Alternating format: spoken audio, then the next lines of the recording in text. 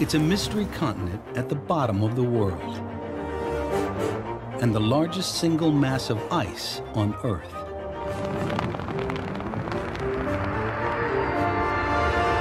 For longer than humans have walked the planet, ice has dominated Antarctica. But what about the future? Ice melts from this continent, sea level goes up. As Earth gets warmer, what will happen to Antarctica? We're going into uncertain lands, uncertain future. How will the Earth respond? Today, a pioneering team is searching for answers with a bold new plan and a revolutionary new machine. No one has ever drilled through an ice shelf, and they present these challenges. They must drill down nearly a mile and more than 20 million years deep into Antarctica's ancient history. In this unforgiving place, it's never been done before. It's quite amazing when you think about where we are and what we're doing. Anything can go wrong at any minute. The stakes are high because the secret to Earth's future lies buried in Antarctica's past. Right now on Nova, Secrets Beneath the Ice. It's the coldest, windiest, driest, and most desolate landscape on the planet, with few permanent residents except penguins and seals. This frosty continent appears locked in a perpetual ice age. A colossal cloak of ice covers almost every inch of land, and in some places, the ice is so thick and so heavy, it depresses the Earth's crust almost half a mile.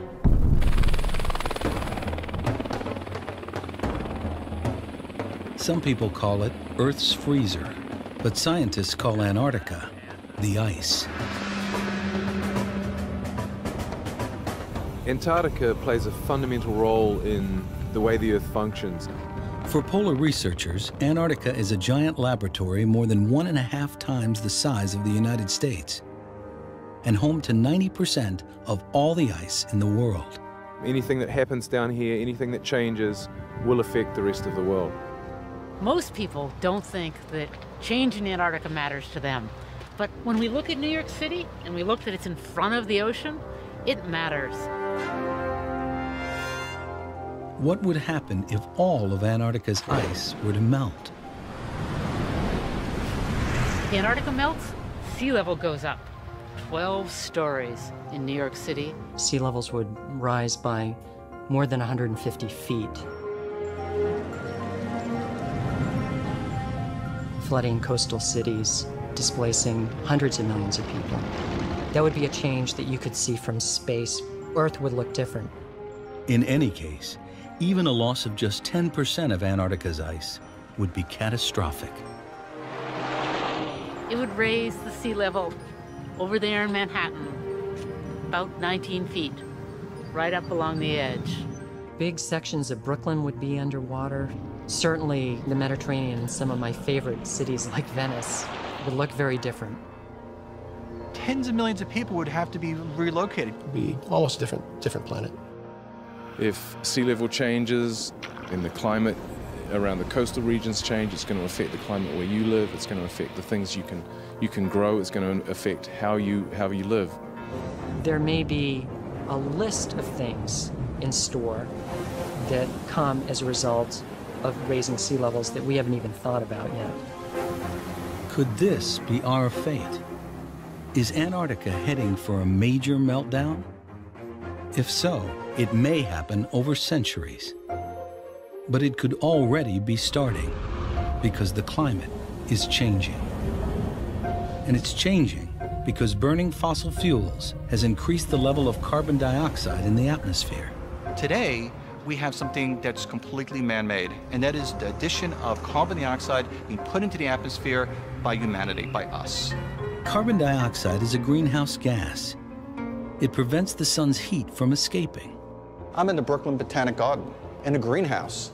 greenhouses, they're basically like heat motels, where the sun's rays can come in and they get trapped inside the greenhouse. They can't get out.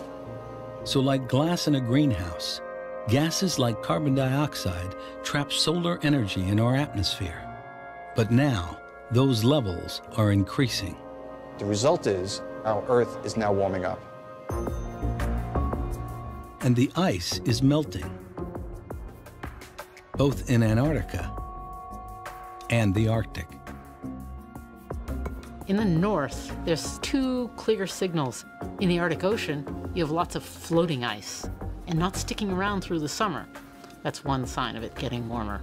The other sign, the edges of the Greenland ice sheet are changing. And the loss of Greenland's ice is now speeding up. In August 2010, an iceberg 4 times the size of Manhattan broke off the edge of Greenland. But Antarctica has nearly 10 times as much ice as Greenland. And in the past decade alone, rising temperatures have caused giant pieces of coastal ice to shrink or crumble. Polar researchers feared that this could be just the beginning of a chain reaction. But have Antarctica's ice sheets ever collapsed before? That's what an international team of geodetectives wants to find out. Here we actually have some running water, some melt water coming out of the ice. To get a more precise picture of Antarctica's future, they plan to dig deep for answers in the past with a giant drill. By drilling into areas around Antarctica, we're able to perceive a history that has an impact for where we're headed as a planet. Antarctica was not always locked in a deep freeze. 160 million years ago, it was part of an enormous supercontinent closer to the equator. At the time, Earth was much warmer than today, and fossil evidence suggests this giant landmass was a tropical habitat teeming with dinosaurs. Eventually, the supercontinent broke apart, and Antarctica drifted south. As Earth was getting colder, falling carbon dioxide levels and powerful ocean currents cooled the isolated continent even further. And then, around 34 million years ago, ice slowly began to form. It would take millions of years for Antarctica to finally lock into a deep freeze. And during that time, it remained warm enough for plant life to survive. Evidence of that was recently unearthed in a relatively ice-free valley in the interior. Here, geologists Alan Ashworth and Adam Lewis find a remarkable fossil.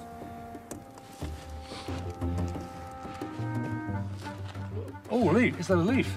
There's a leaf right there. Hey! That leaf fell into the mud maybe 20 million years ago. That may be the best leaf yet. That's a sweet leaf. And then they find something extraordinary. This is like a peat moss.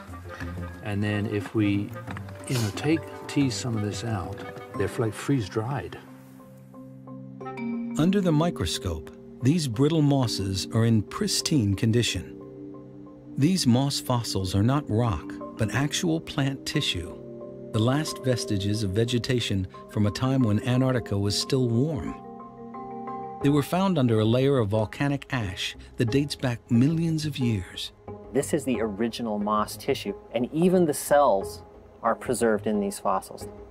These plants were flash frozen when Antarctica plummeted into a deep freeze that preserved them until today. It's mind-boggling. The only way is to say the climate remained very, very cold, it remained very, very dry, and it did not warm up for even relatively short periods of time in this location. Otherwise, these things are gone. Now, as Earth is heating up, what will happen to Antarctica? Will it melt, raising sea levels all over the planet? How sensitive is this frozen land to the temperature changes we currently face? But before researchers can investigate in Antarctica,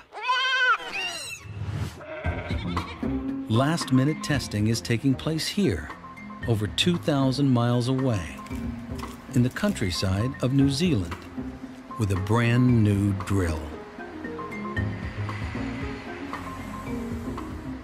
Yeah, it's a shakedown. We've got a few leaking connections and things that don't quite fit as well as they need to, a little bit of modifications required. Pretty common with a brand new piece of equipment. Weighing in at a whopping 40 tons, this mechanized marvel is as heavy as a humpback whale and just as large.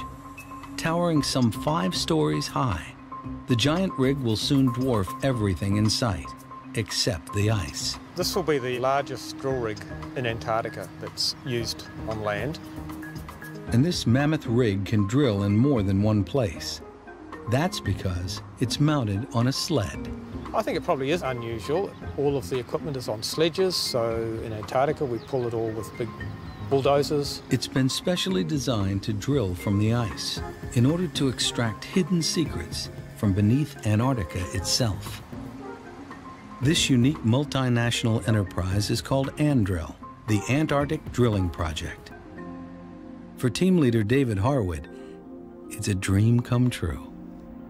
As a scientist, there's a passion. There's a passion that comes in trying to figure this out, trying to identify what has been the past history of the ice sheet, and wondering what the future might hold. Soon, the giant drill will be dismantled and ready for a long sea voyage. We'll then start the final screening process, and will get you to take your extreme cold weather jackets off. But now, the ANDRIL team gathers at Christchurch, New Zealand, for the 6-hour flight to Antarctica in a C-17 cargo plane, jam-packed with people and gear. Their flight passes over the Trans-Antarctic Mountains, which divide the continent into 2 regions, with colossal glaciers called ice sheets blanketing both. The giant East Antarctic ice sheet is 10 times the size of the West. It's frozen firmly to bedrock, high above the sea, and in some places, the ice towers almost 3 miles into the sky. The smaller West Antarctic ice sheet is less stable. That's because it rests on land well below sea level, and it extends hundreds of miles over the ocean in floating ice shelves. It's likely East and West Antarctica will respond very differently to a warming world. The ANDRIL team touches down in the west on an icy runway at McMurdo Station, the largest U.S. research base in Antarctica.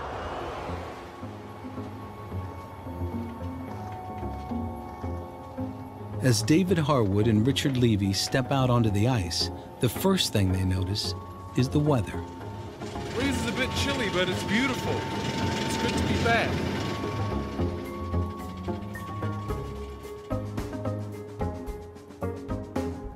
It's October, springtime, and it's minus 20 degrees. It's the earliest I've ever been down to Antarctica, and it's very cold. When the wind picks up, it's rather an unpleasant place to be working. When the wind isn't blowing and the sun's shining, it's actually really quite nice, but very cold. But even a sunny afternoon can turn nasty at a moment's notice. It's a beautiful day! Come on, guys!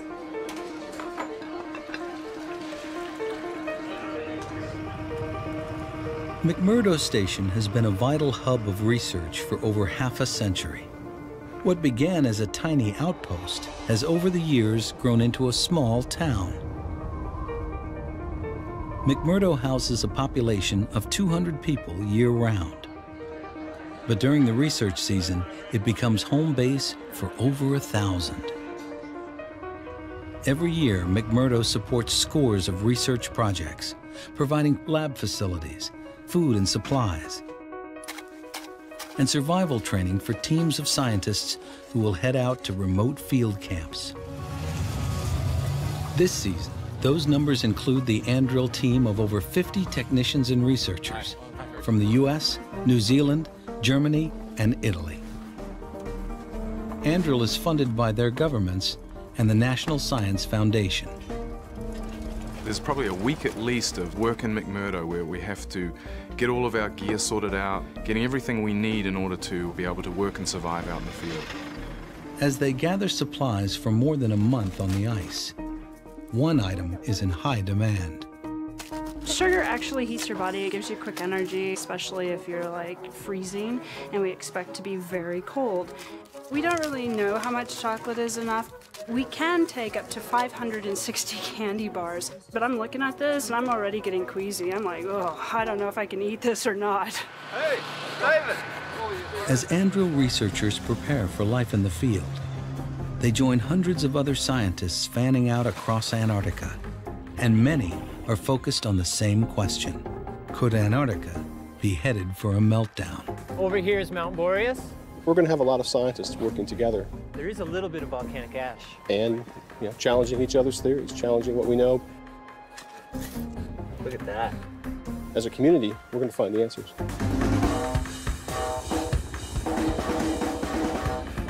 But the continent won't give up its secrets easily. The stark beauty of Antarctica masks a treacherous nature. More than 70% of all the fresh water in the world is harbored here. But most of that water is frozen. And with less precipitation than the Sahara, Antarctica is the driest desert on Earth.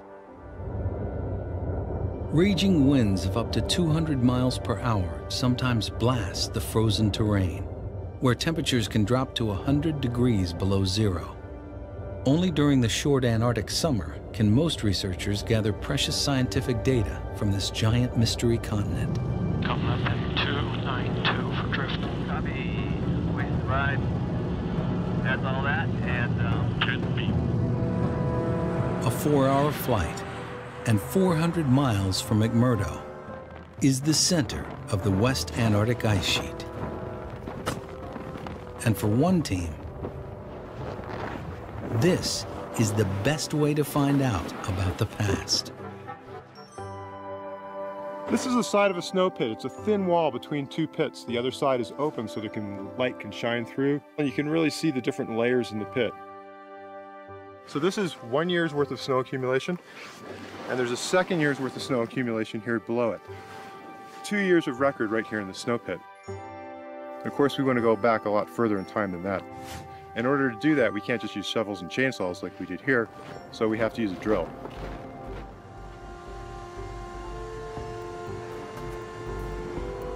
Ken Taylor's team is drilling through ice. Their goal is to gather samples from the nearly 2-mile-thick West Antarctic ice sheet. And the deeper they go, the further back in time they travel. Here, we're at about 480 meters deep right now. This is right around the time when Jesus lived. It's right about 0 AD, right when BC years turned into AD years. These ice cores contain tiny bubbles of ancient atmosphere that were trapped each year as the snow was compressed into ice. Nice bubbles in this one. That's ancient air in there. When we crush samples like this, that'll get the gas out of there and we can sample the ancient atmosphere. We can also get a record of how things like temperature and sea ice changed in the past. And by combining these different records, we can understand how the climate system has operated in the past. But the ice record, valuable as it is, only goes back about 800,000 years, a tiny fraction of geologic time. To get a more complete picture of Antarctica's climate history, you have to drill farther back in time. And that's what the Andrill team is trying to do. They want to paint a picture of Antarctica as it changed from warm to cold millions of years ago. In order to do that, Andrill will have to drill deep into the Earth. But finding the right location is a major challenge on a continent covered by ice. And even in those few places where the ice has receded, it's still not easy. Andrill's David Harwood and Richard Levy are searching for places to drill. But as they fly over a field of rubble, they see that gathering evidence for a chronological history is not possible here. Something has stirred things up, and that something is the ice itself. That's because ice moves. For tens of millions of years, glaciers have slowly scoured the land, gobbling up rocks and debris and spreading them all across the landscape in random order. This we call glacial paleontology. Some call it garbage pile paleontology because we're looking and sorting through these moraines to try to get pieces of information that the ice sheet has brought to us. A moraine is the chaotic accumulation of rocks and debris deposited by glacial movement. This one here actually has abundant Shell fossils. This shell, brought here by a glacier, comes from a time when the continent was warmer and water ran through these valleys. This landscape is a treasure trove of Antarctica's climate history. But the ice has scrambled all the clues. We're looking at a jigsaw puzzle. Yet there's one place where the evidence remains intact. That's in the seafloor beneath the Antarctic ice shelf, where the glacial movement has also deposited layer after layer in chronological order. Drilling gives us an opportunity to get a serial history in time. Each layer goes back in time, and we know that a rock above was younger than a rock below, so we can put it into a history. The Andrill team aims to drill through the Antarctic ice and the sea below. Then, like a straw thrust through a layer cake, they'll bore deep into the ocean floor in order to recover millions of years of rock and mud that trace Antarctica's climate history. Even after ice began to form in Antarctica around 34 million years ago, the continent remained warm enough for plant life to survive, a lot like areas of New Zealand today, where ice can be found bordered by trees and plants. But when did Antarctica plunge into a solid deep freeze? And how did it happen? Was it gradual or abrupt? Will the story of how Antarctica changed from greenhouse to icehouse reveal new clues about the continent's climate future and our own? Charlie, I am David Harwood.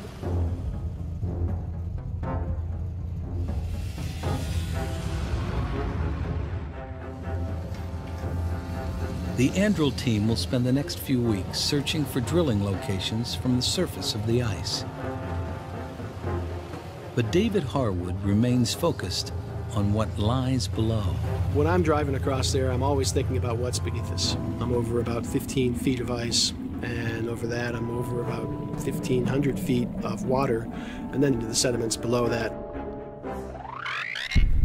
Here at the bottom of the world, the sun never sets in the summer. And as night blends into day, the work begins in earnest. The team heads out to McMurdo Sound, a place where the ocean freezes annually, creating a precarious platform of floating sea ice that will only last a few months. We're standing right now in the southern part of McMurdo Sound. Seasonally, this region will break out. The sea ice that we're standing on will melt out. It's now strong enough, perhaps 20 feet beneath us is the thickness of ice, and then 1,500 feet of water beneath us as well. Just to be sure they're in the right place, fire in the hole. The team blasts powerful sound waves through the sea ice and into the seafloor below. The result is a sonic street map of layer after layer of rock and mud, each one representing a different era of the past. By looking into the past, we can maybe project into the future. How dynamic has been the behavior of the ice sheets? Have they been static and slowly changing? How active a player have they been?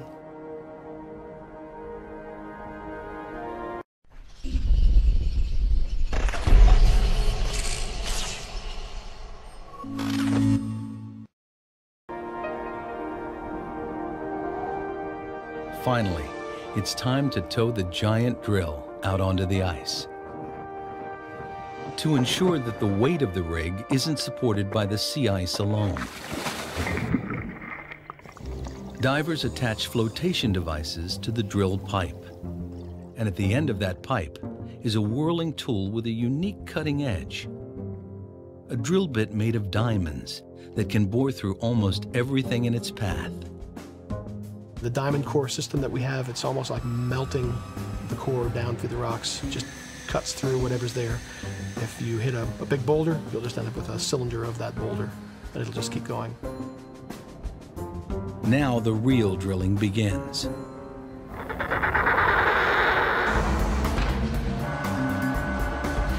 There's not a minute to waste because the Antarctic research season is so short. The crews work around the clock, to recover cores of rock that trace Antarctica's ancient past.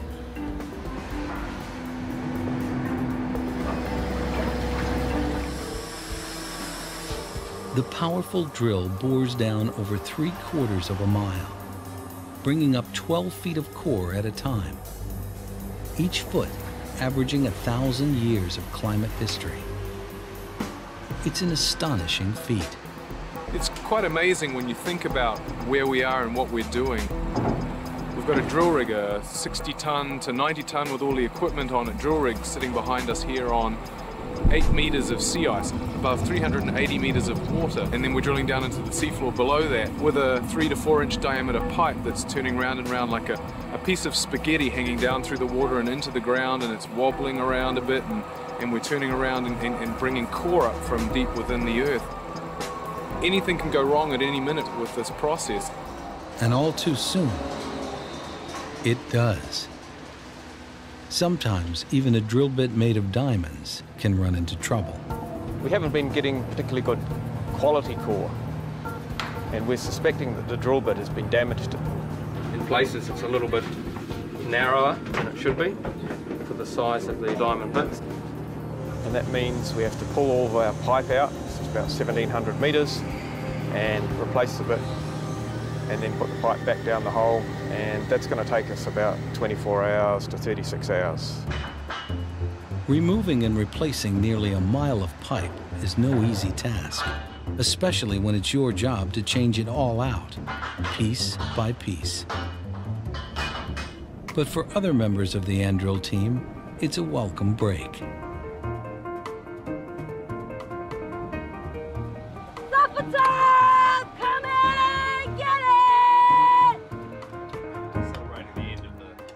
In an extreme environment like Antarctica, nobody's on a diet. Your body is working so hard to stay warm, packing away 6,000 calories or more a day is not an indulgence, it's a necessity. Is there coffee on the stove? And because Antarctica is drier than the hottest desert, dehydration is a constant concern.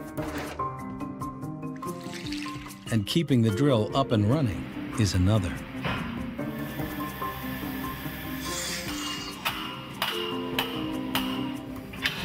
Finally, after a day and a half of hard work, the new bid is in place. And drilling is back on track. They recover a 12-foot length of core, wrapped in a protective cover. Workers carefully carry it back to the lab to be examined. When they crack it open, it's in perfect condition. This mud and rock is more valuable than gold because each core is a time machine. We're currently down at a depth of about 440 meters. That's about a quarter mile down, corresponding to a time at least 15 million years ago, when Antarctica was still warm. As the cores are recovered, each section is sliced lengthwise, X-rayed, and scanned in labs at the drill site and back at McMurdo. These cores came out of the ground 3 days ago. They were split yesterday. They were imaged yesterday. Sedimentologists worked the night shift 12 hours, describing these cores millimeter by millimeter, looking at the color, size ratios, any kind of structure they see in a core, trying to understand how these sediments were deposited. Each core tells a story depending on its texture, color, and contents. And some of those stories are spectacular. We're seeing some macrofossils, some large shells. These shells are evidence of warmer times, even as Antarctica is icing up. This is one of the most spectacular fossils found within Andrill this season. This is a scallop. Now, this kind of scallop simply do not live in extreme polar waters. And there are other clues, some of them nearly invisible. Hidden inside these cores are shells of microscopic algae called diatoms. For Andrill climate detectives, these tiny diatoms create a highly revealing picture of the past. Because not all diatoms are alike. Some species are adapted to colder conditions, while others flourish in warmer waters. We use them as biological markers, index of different environmental conditions, cold or warm, frozen waters or open ocean waters. Again, the Andril team examines cores from around 15 million years ago. They find smooth green sands containing diatoms that thrived in relatively warm water, confirming this was a time before Antarctica finally froze over. This is a very well-defined warm period. Iceberg-free waters, open waters where diatoms are growing and thriving. You can see this persisted for quite some time. A picture is beginning to form of a long period of transition, starting 34 million years ago, when a cooling climate led to the formation of ice. But even so, conditions remained relatively mild. But when did Antarctica finally slip into a deep freeze? The answer lies in cores from around 14 million years ago. Instead of smooth and green, these cores are rocky and gray, and some contain diatoms that thrived in cold glacial waters. This amazing discovery reveals a rapid change from cool to frozen. It fills in what has always been a blank page in Antarctica's climate history. Next season, they'll attack another crucial question. After Antarctica froze 14 million years ago, did the ice ever melt? Or has it remained a frozen wilderness right up until today? That answer will have to wait. Cracks in the sea ice tell the team it's time to return to base. We've seen the ice break in quite a bit in the last month, but it's not broken in anywhere further south than it is right now. We can only be on this site for so long before the sea ice starts to melt, before the conditions change, and for safety reasons we have to get off the sea ice. The precarious sea ice of West Antarctica may come and go with the seasons. But what about the giant East Antarctic ice sheet? A mountain of ice so high, it covers mountains. This is like an MRI of the ice sheet. Some places it's really thick, 2 miles thick, and pretty flat and boring. But then there are other places where what we discovered were hidden mountain ranges the size of the Appalachians, but totally hidden by the huge East Antarctic ice sheet. There's 10 times as much ice in the east as in the west. But a small portion of the east has almost no ice at all. It's an unearthly location that defies the very image of Antarctica.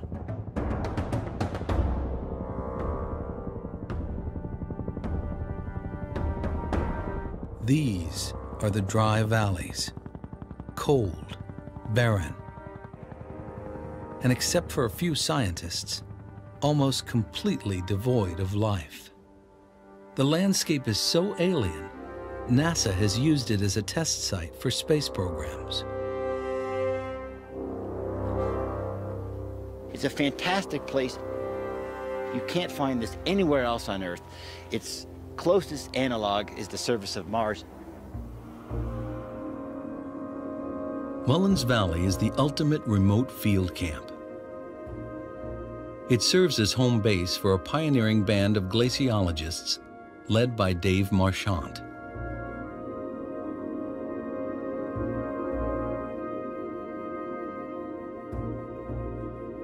Marchant and his team are conducting research the rugged, old-fashioned way. They'll live in tents and won't be picked up for 2 months. They need to be self-sufficient, and for the most part, they like it that way. Good day. Burritos.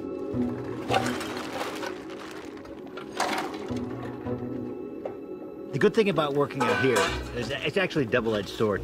You come out here, you have no contact with the outside world, no email, no real telephone contact, so you can totally immerse yourself in the science. And that allows you to think 24 hours a day about what you're doing. The other side of that is you have no idea what's going on outside. Hi.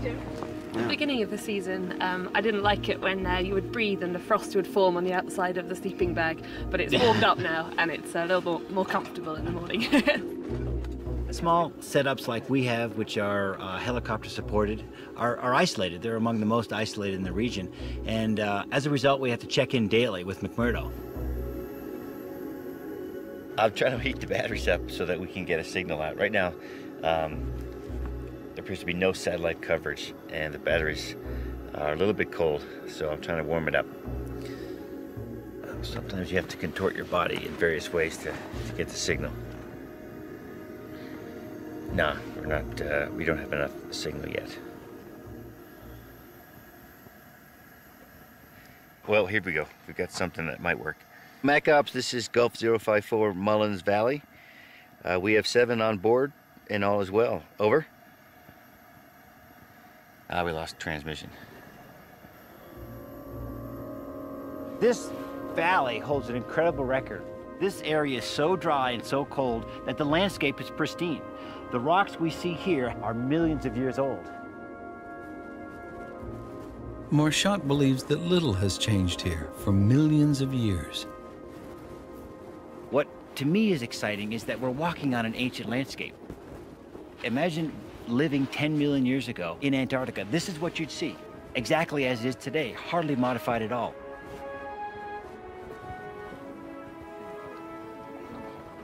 But when Marchant's team drilled beneath this rubble, they found something totally unexpected.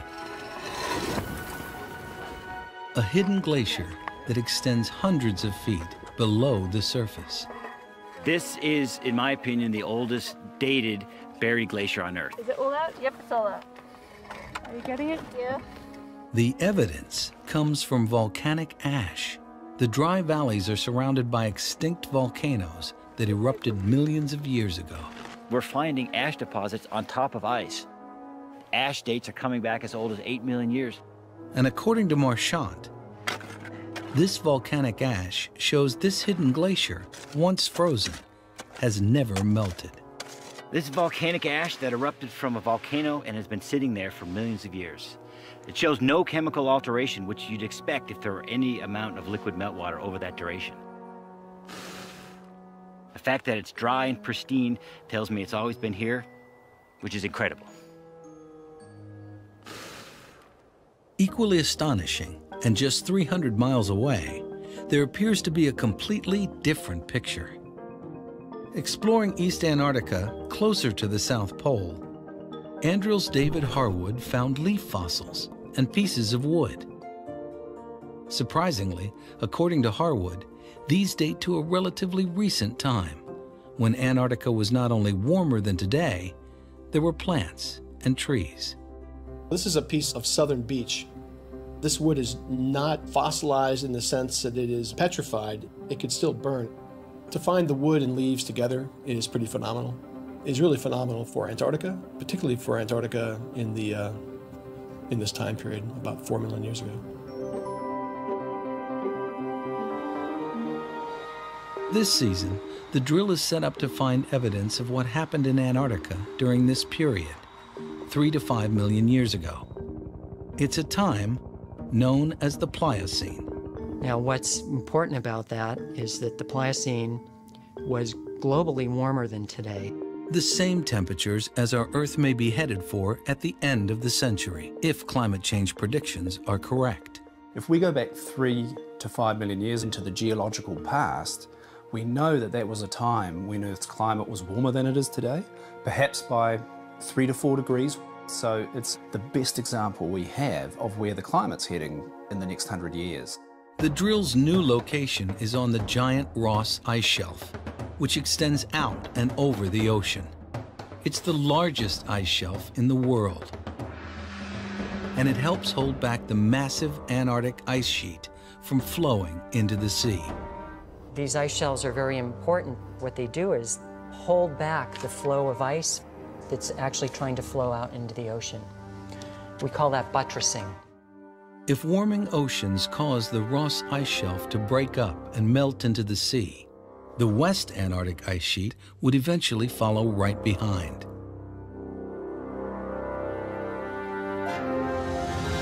The Andrill team is looking for the answer to a critical question. When Earth was warming during the Pliocene, what happened to the ice? did the Ross ice shelf melt, taking the giant ice sheets with it. Drilling on an ice shelf brings with it a unique set of technological challenges.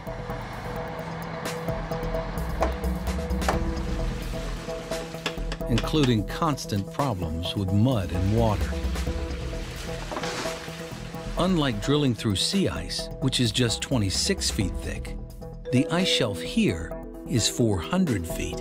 We're looking at least doubling or trying to double our capability below the sea floor and penetrate to 1,000 metres or better into the sea floor. But that's only the beginning. No one has ever drilled through an ice shelf, and they present these challenges. The ice shelves, they float up and down with the tide, so you've got to deal with this vertical elevation change. They move sideways, they flow, so eventually your drill pipe's going to get bent. Can the drill bore through a thick layer of ice that's constantly moving without breaking or getting yanked out of the sea floor? To confront this unique challenge head-on, the Andrill team invents a new tool, a hot water drill. This marvel of engineering is a moving ring of heat that blasts jets of steaming water to melt a wide hole so the drill can operate freely through 400 feet of shifting ice. And once again, time is so precious, the team must work around the clock, not only retrieving cores, but also analyzing them. It's 2 a.m., but you wouldn't know it. Geologists are busy logging cores like it's early afternoon. We're laying out the cores in a proper sequence from top, the very highest point of the core, all the way to the very slowest point of the core here.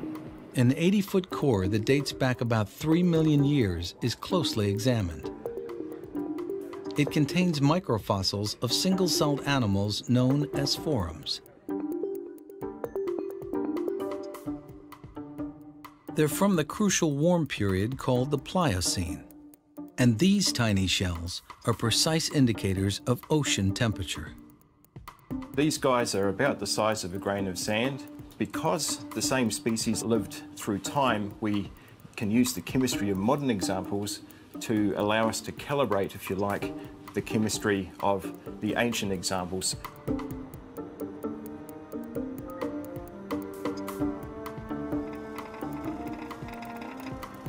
What Gav's doing here is he's measuring the amount of two metals, magnesium and calcium, that are in the ocean and get incorporated into the shell of the foram when it's growing in that ocean. And that process is dependent on the temperature of the ocean. So if we know the magnesium, we know the calcium, we can determine the temperature of the ocean at the time that foram lived. And because of that, Andrill researchers can now calculate Antarctic water temperatures during the Pliocene. What this is telling us is temperatures were 3 to 4, perhaps 5 degrees above present. Even just 1 degree rise in ocean temperatures in the waters surrounding Antarctica will attack and begin to melt the ice shelves from below very quickly. The air temperatures will stay cold enough to keep things frozen at the surface, but what we're worried about is the ice being attacked from beneath, not from above. And the cores reveal that this is what happened during the Pliocene, when global climate was warming. But they display even more change than expected, revealing not only a patchwork of glacial rubble, but also smooth mud from open seas, indicating that ice both froze and then melted many times. There's a really important change right here.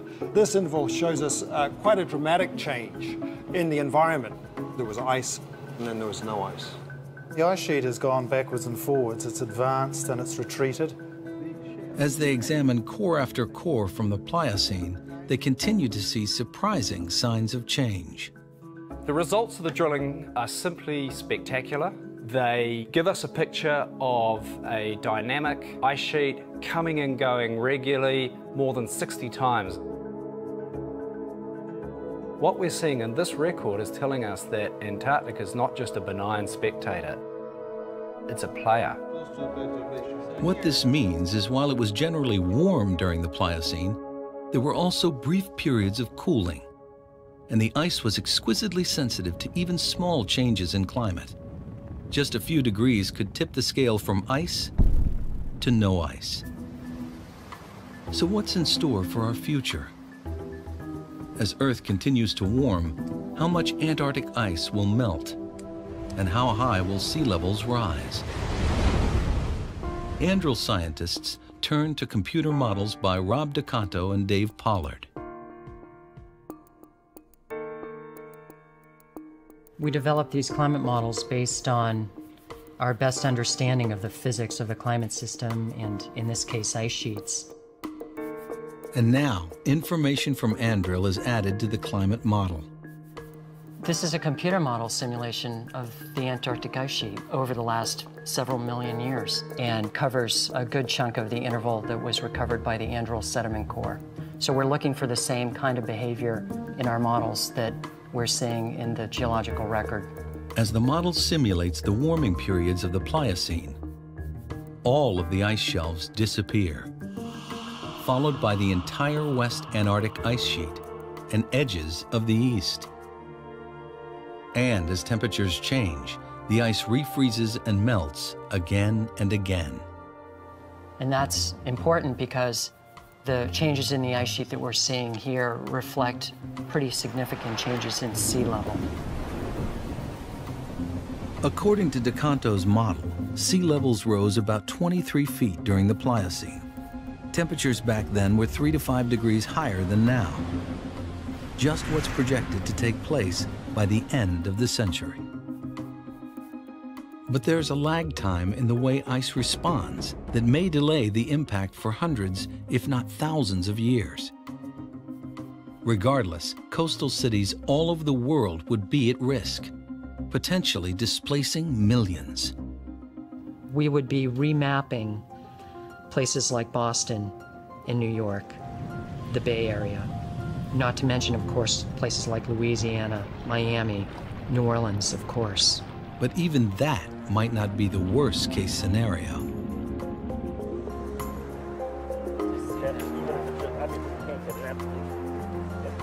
Things were very similar to today in terms of our climate. Tim Naish brings Rob DeCanto to New Zealand to look at a possibility that's even more frightening. This is the first time I've seen the actual direct evidence for what the models are doing. You're seeing a deepening sea level rise up through here. We're going to look at some rocks that are the same age as rocks we've drilled in Antarctica that give us the record of global sea level changes.